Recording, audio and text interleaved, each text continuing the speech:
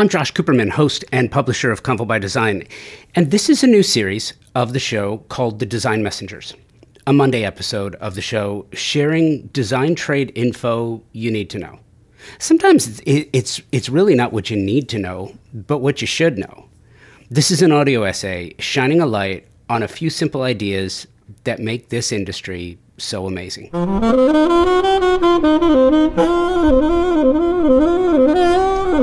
I have long held passion and fascination with the set decorators that craft the sets for some of our favorite TV shows, movies, live performances, and yes, even commercials.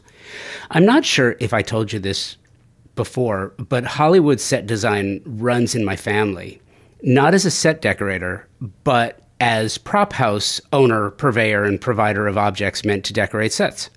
My Uncle Earl was the founder and owner of EC Props, now known as EC Prop Rentals. They provide the less glamorous, gritty objects you might find on an industrial set, a back alley, commercial environment, or city street.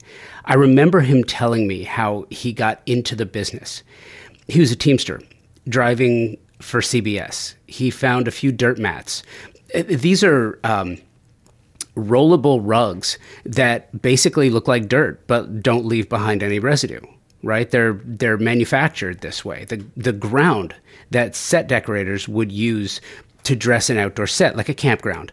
A much younger me asked my Uncle Earl if I could see one, because I just was fascinated by the idea, and he laughed. He said no, because he never saw them. They're always rented out. They went from one set decorator to the next, and they were always rented. They were always gone, always making money. I never even thought at that time that was a way to make money, renting dirt mats, or what he later did, because he did. And instead of finding beautiful objects that you might find decorating the sets of the time of the era, like Heart to Heart or Designing Women, he was the purveyor of objects like dumpsters, transformers, tools, and lockers for a 1988 episode of a show like O'Hara, starring Pat Morita and decorated by Robin Royce, or Crime Story, a show starring Dennis Farina, featuring the acting talents of, oh my gosh, are you ready? Gary Sinise, David Caruso, Andrew Dice Clay, Pam Grier, Ving Rhames, and even cameos by the likes of Miles Davis, as himself, of course.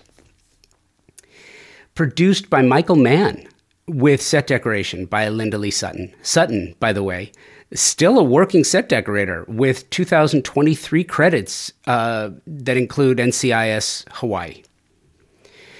My Uncle Earl is sadly no longer with us, but his legacy and prop house remain.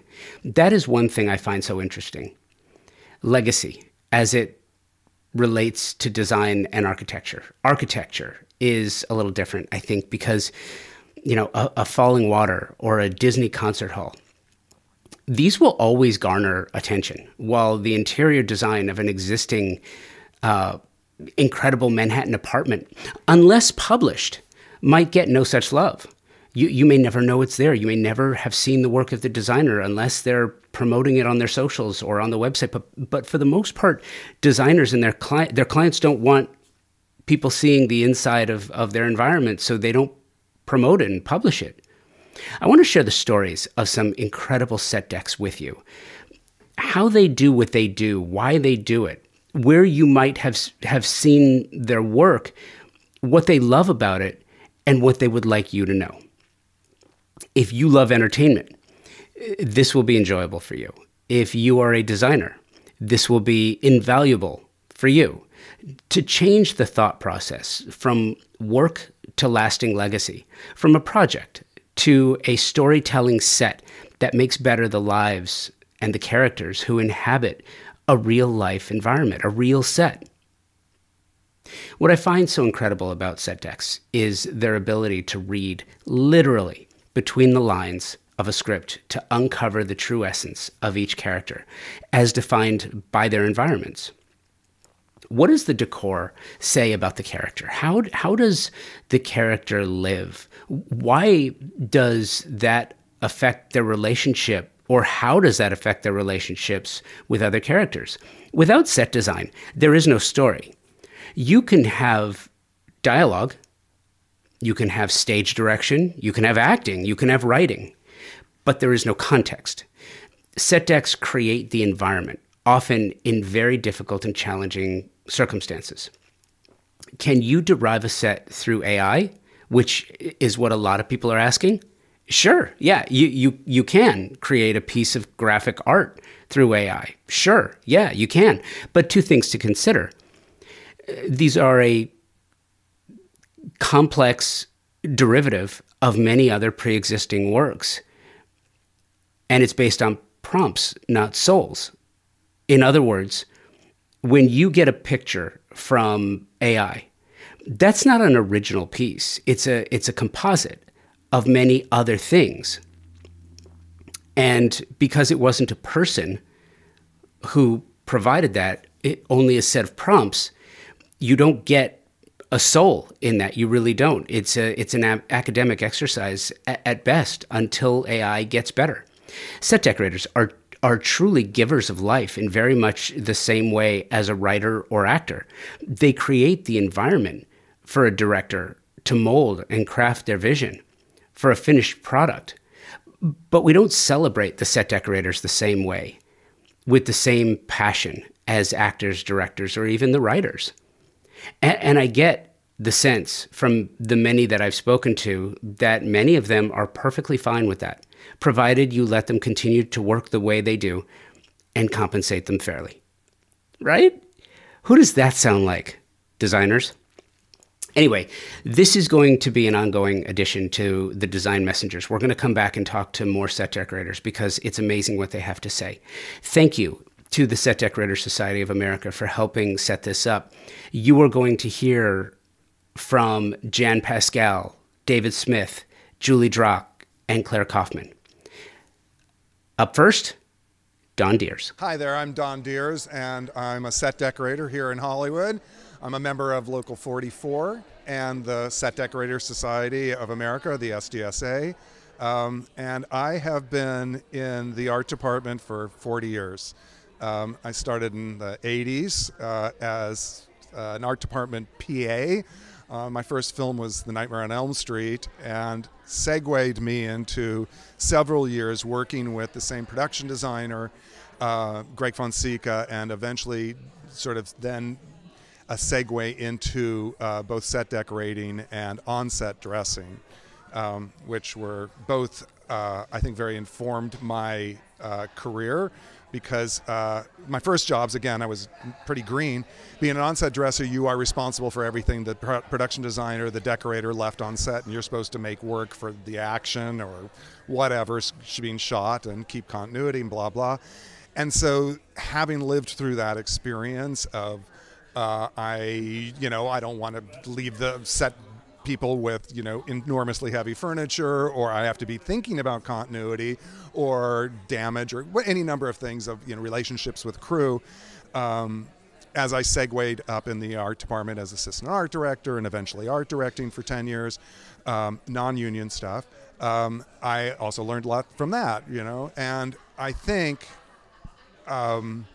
my journey into set decorating kind of happened when I was on this film I was art directing called Red Rock West, which was this Nicolas Cage noir Western. And Kate Sullivan was the decorator on it. And at some point she was like, almost like talking in voices and like, channeling the characters. And it was, it was one, I talked to her about it, and she's like, yeah, I'm trying to like figure out what they would do or what they have, or, and I realized I do that. And like, that's how I relate to interiors, is like who and how and what happened before, and, sort of backstory or whatever. And so soon after that, I segued into set decorating, and I've been doing that for, a long time now. I think when you see a film, I think everybody, first of all, including the crew, you walk on a set, a lot of times crew don't even know that we did anything, right? So first of all, I think you have to know that almost any set has to be blessed by both the director, the production designer, and the set decorator.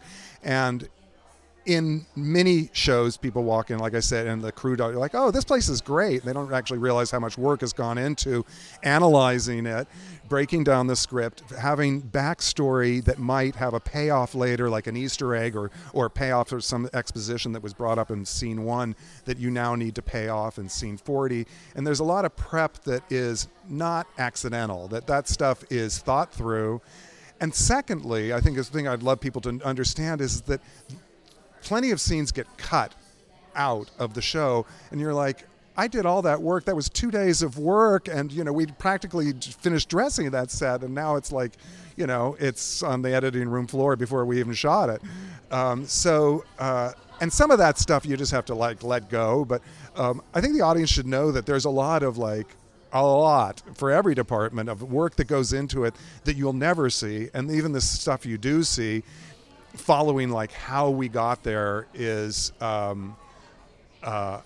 well, it's a whole nother probably interview, but where you have so many details that this was that the designer and the director wanted, and then this is what was available, and then this is what we could afford, and those things. I was telling Emily this story earlier about that I was on some show and I was complaining about the fact that something was cut, and they were like, I said, that's just not fair, that should be, and the production designer, she was kind of snarky, and she's like, oh, well, we'll put it in the credits, Don said that this should be, you guys should know that this scene was, like, no, that doesn't exist like that, and that's showbiz, Probably several. One I can think of instantly because I saw a picture recently in my photos of Seth is on Santa Claus 3, which was this Tim Allen, part of the series of those Santa Claus films. We were doing Santa's workshop, which is where they make all the toys, and there was a mezzanine level, and on the mezzanine level on the first level we had very strictly laid out, this is where toys of wood are making, this is where toys of metal are being made, this is where dolls are, we had this kind of figured out. And then we got to the mezzanine and oh, I don't know what's up there, how much are we going to see? And I did a set or a little table called quality control, and I found this giant magnifying glass, like 20 inches wide magnifying glass, and it was framed and beautiful, and I put it on the quality control table that was upstairs in this mezzanine. And then they had Martin Short did a gag where he walked by it and does this whoop, you see him kind of and playing through the weird optics of the and that was a payoff. That was like, oh yeah, I put that there and they used it. So I love that. I love when it happens.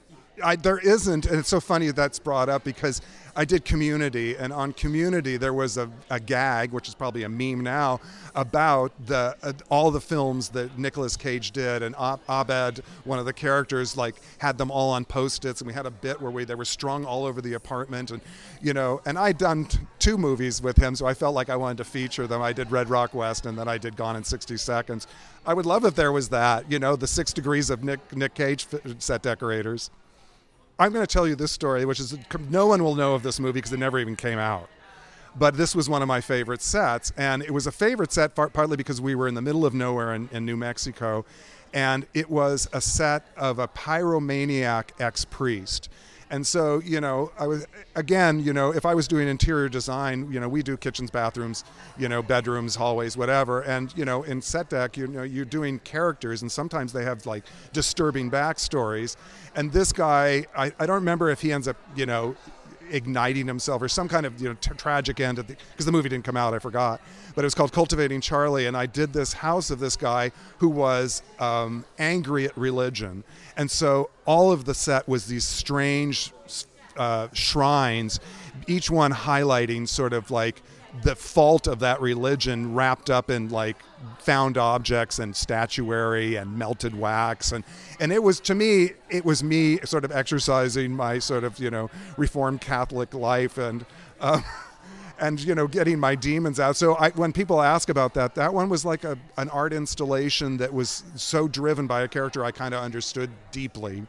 I did a Michael Mann show years ago. It was called what was it called? I don't remember. It ended up, Michael Mann ended up remaking this. We did it as a TV show. He made this movie Heat, and it was a set where there was some kind of gang member. And Michael Mann said to me, he said, "You can just make this set weird. We want it to be a little scary and creepy."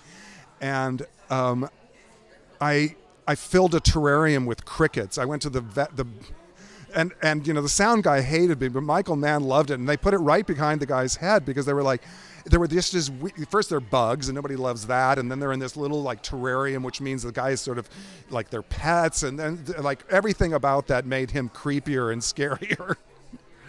And I was surprised, other people would tell you, yeah, Don, don't put live animals on the set. Who said you could do that? And anyway, I did it, and they liked it. Michael Mann said it was okay.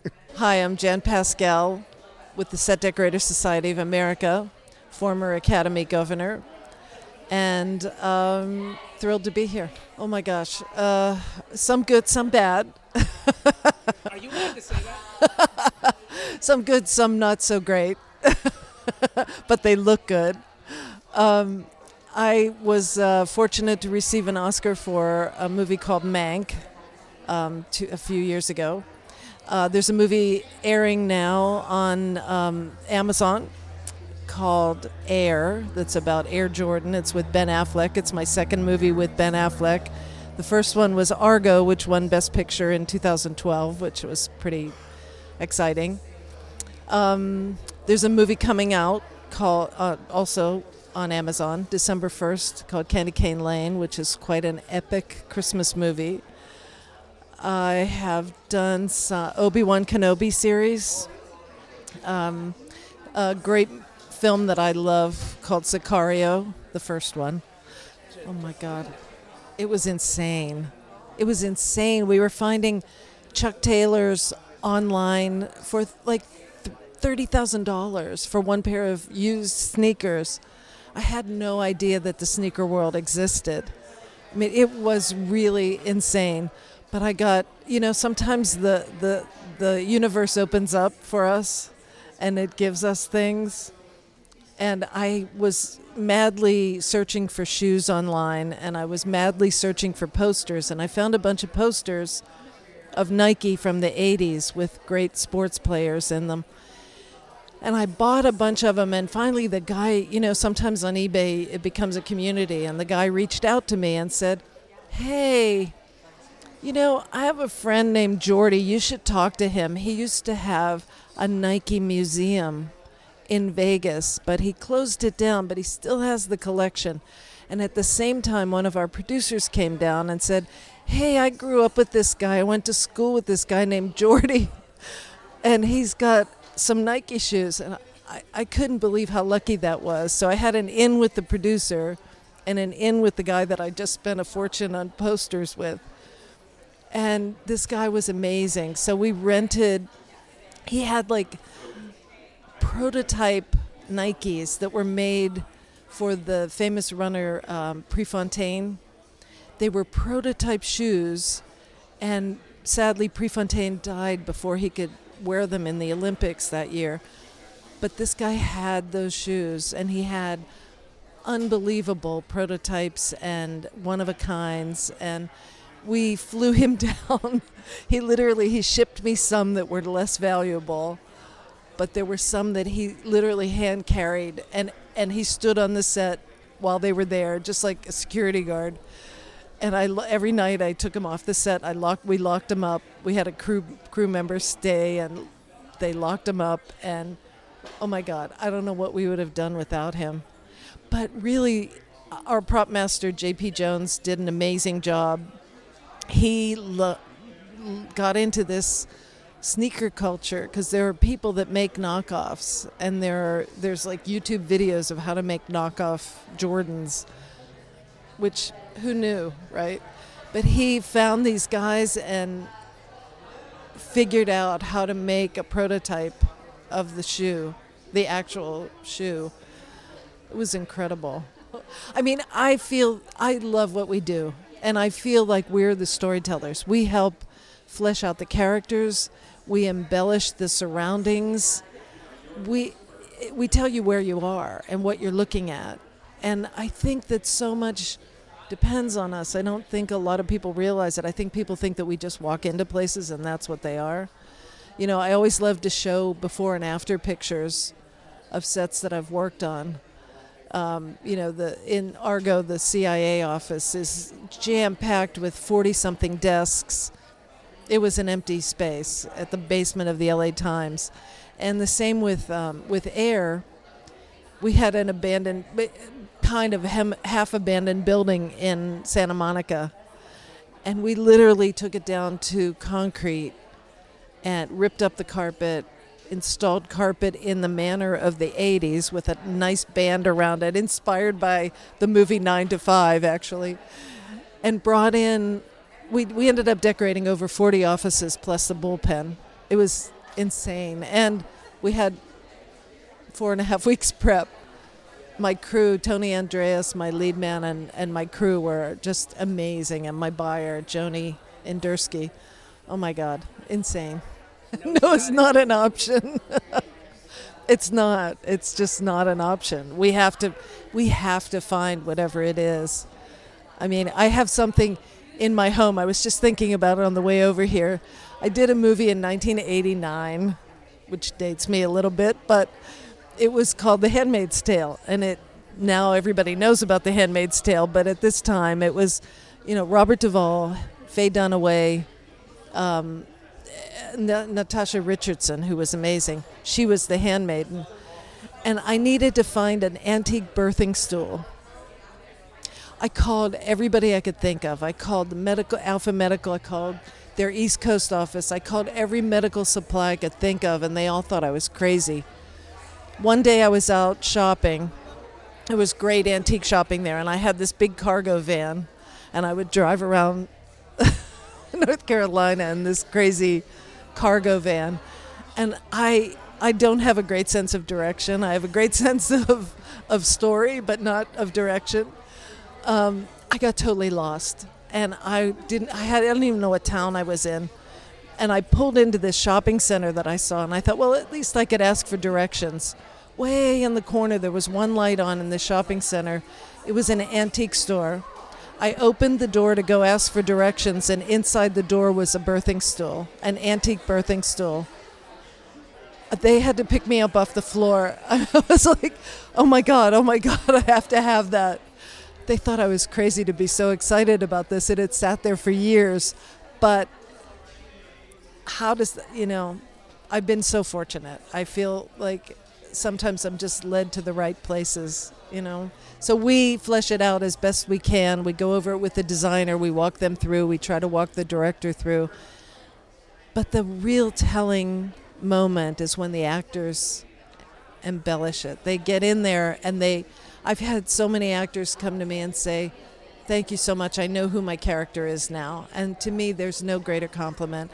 And also a compliment if people think that we walked into a place that was existing and they think that it just was like that. And I always say that as hard as it is to do what we do, because we've got thousands and thousands of little pieces and large pieces and manufactured pieces, when we bring it all together and we tell the story, if nobody notices, that's kind of a compliment. Do you know what I mean? It's sort of that we believe this, and it doesn't look like a set. It looks like a real place. It looks like a real environment.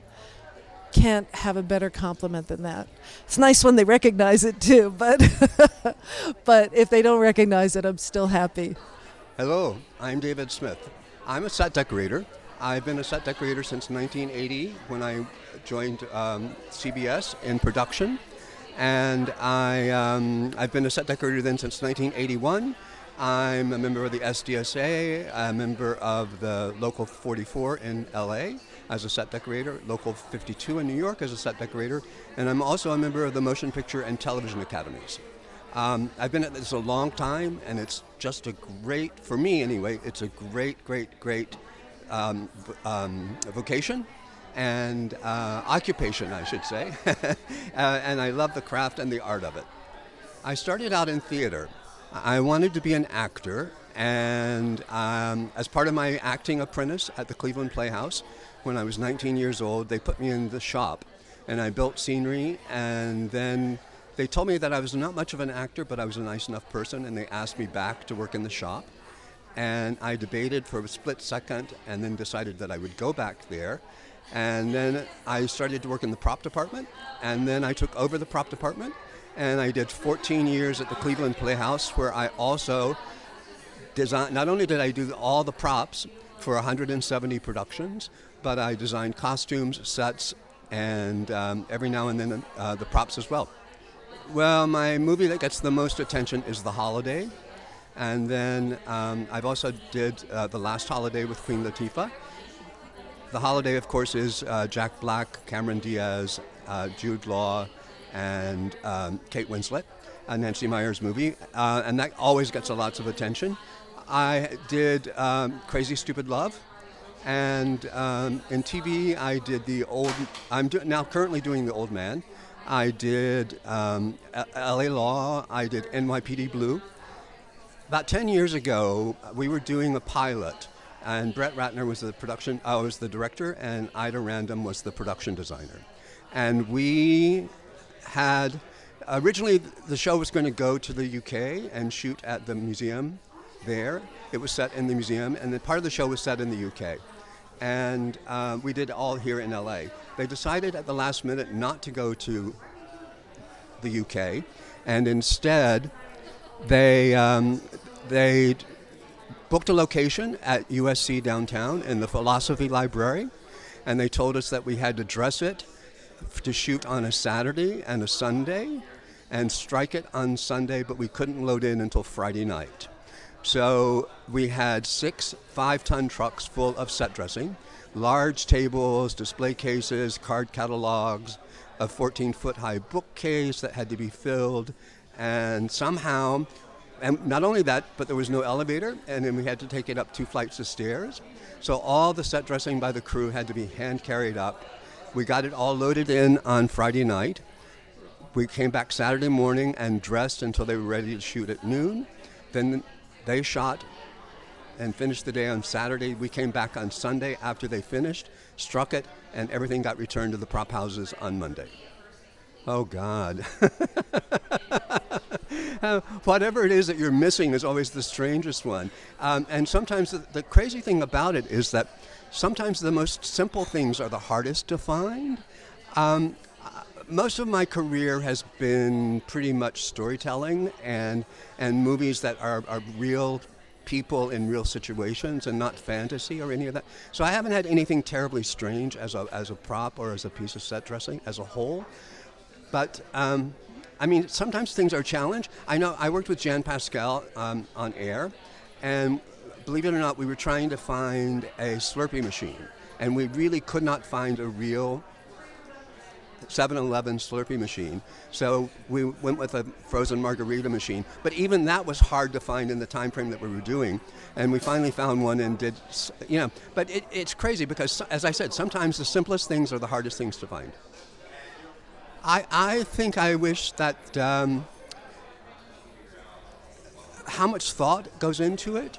I mean, visually we're telling the story that the scriptwriter has written, and that the director is aiming to make happen. And so hand in hand with the production designer and all of our teams, we want to give it a bit of a history. You have about a split second. I always say in television you have a split second to know where you're at.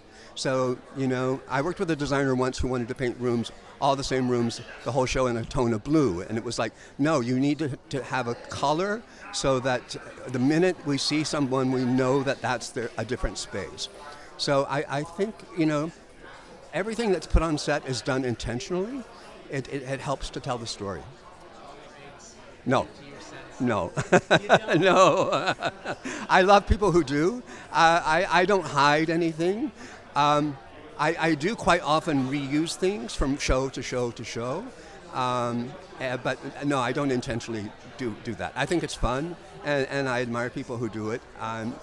It just isn't my style. Hi, my name's Julie Drock. I'm a set decorator and also a member of the SDSA. I've been a set decorator now for about 18 years. Recently, I did American Horror Stories, their anthology series. I also did Key and Peele for many years, a show called Casual, Dear White People, and so many others. I'm not sure how many of them are very popular to watch, though. Definitely the collaboration. There's so many different people to collaborate with, not only on my crew, but also directors, costume designers, location personnel, just so many ideas, and working them all out together, and that kind of teamwork, I think, is a really positive thing and one of my favorite things, but also that it's always new. I'm always learning something that I didn't know before, changing time periods, changing characters, developing characters through objects and environments, and lending to the story in that way it's just so much fun. So, I mean, this is such an interesting question because I feel like so many set stories or behind the scenes stories tend to be a little bit glamorized, or that's what people want to hear because it's Hollywood. Mine tend to be more oddball or unglamorized. One of my first jobs was holding Steve Harvey's spit bucket for a Burger King commercial. It was completely repulsive, but I had the best time.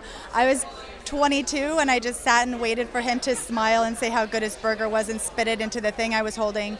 I think these are the things that people don't realize happen. Another favorite sort of behind the scenes story of mine is with puppets. I've worked on a handful of puppet shows, and there's so much life imbued into these puppets through these puppeteers, and on many occasions I have watched takes with these puppets, watch these puppets perform a scene, and then when they call cut, they sort of just crumble lifelessly, and I always find it just a touch heartbreaking, this instantaneous millisecond of heartbreak when I watch their lives leave them. But other than that, I mean, behind the scenes stuff or set stories, I mean, there's just a million trillion, but those are kind of my faves. Glass cases that contain giant amounts of worms that have to fit a human inside so the worms can eat them. Anything from the future or anything that's a strange comedy point are always the weirdest. Futuristic exercise equipment, that we ended up mostly having to build. But anyways, sorry. Maybe how hard it is. I think that there's a lot of misconception, even from producers, even from people within this industry, who think that we kind of just go to IKEA and pick fun things, and everybody's made a living room, and everybody built their kid's bunk bed and feels proud and kind of thinks that we're just doing that easy thing, but we're really setting up environments for new characters a dozen times a week, sometimes with detail in an empty space, detail that should reflect decades of life and decades of change and experiences with that character. And I think a lot of people don't realize how complex that is and how much richness and how many details go into a good set. Hi, I'm Claire Kaufman, SDSA. I'm a set decorator with Local 44. So my film work would be Little Women, White Noise, and most recently Oppenheimer. I mean, you work your entire, career waiting to get on a project where everything just falls into place, the cinematography, the acting, the sets, the costumes, and that was one of those times where it was just all magic. So, that piece was really interesting because we went from 1925 to 1963. I would say my most important thing with my job is research. I do a ton of research. We had adorned the walls in Universal with just, every set. And I think you get a real sense of how the film is going to arc and the textures and the looks. And then, you really can envision what it's going to be. Lots of looking. So, and we were lucky enough to shoot in LA. So I had wonderful prop houses to go to, and we curated stuff and bought stuff. But we did a lot of rentals actually for that particular project. I mean, probably one of the most difficult and challenging sets was the supermarket from White Noise, which I hope to never do again. But it was fun. In the end, it really became almost like a giant math equation, setting the shelves, figuring out the products, It was a challenge, but it was fun. There's so much more than just shopping, being a set decorator. It's budgeting, running a crew, the research part of it, being organized, having good relationships with vendors. There's a lot that goes into it. It's just, and I think what I love about it and why it's still interesting is because it is learning about all these different things and learning about period pieces and future and, and putting that into a visual context is an amazing job. I collect seashells. But, it's always nice to sort of have a little piece of memorabilia from all the things that you do. I think how challenging it is. There's a saying, if it was easy, anyone could do it. So I think that's probably, I've been doing it for 25 years now, and I love it as much now as I did when I first started. Thank you, Dawn, Jan, David, Julie, and Claire. Thank you to the SDSA, Set Decorator Society of America. These conversations were recorded live from the West Edge Design Fair on set, designed by Marbe Designs, featuring Banana Republic Home. Special thanks to them as well. This is the Design Messengers, an audio essay crafted to get your week off to a great start by sharing ideas to launch you into being the best you can be in all your endeavors, but specifically as a creative in the design and architecture space. Thank you for listening. If you are not already a subscriber, please consider subscribing to the show so you receive every episode of the Design Messengers, as well as Convo by Design, Drinking About Design, and all of the other concepts that we publish here on this feed automatically when they're published. If you're listening to us for the first time, you can find Convo by Design everywhere you find your favorite podcasts. If you are so inclined, please also consider following along on Instagram at Convo by Design with an X. Thanks again for listening. Be well, and take today first.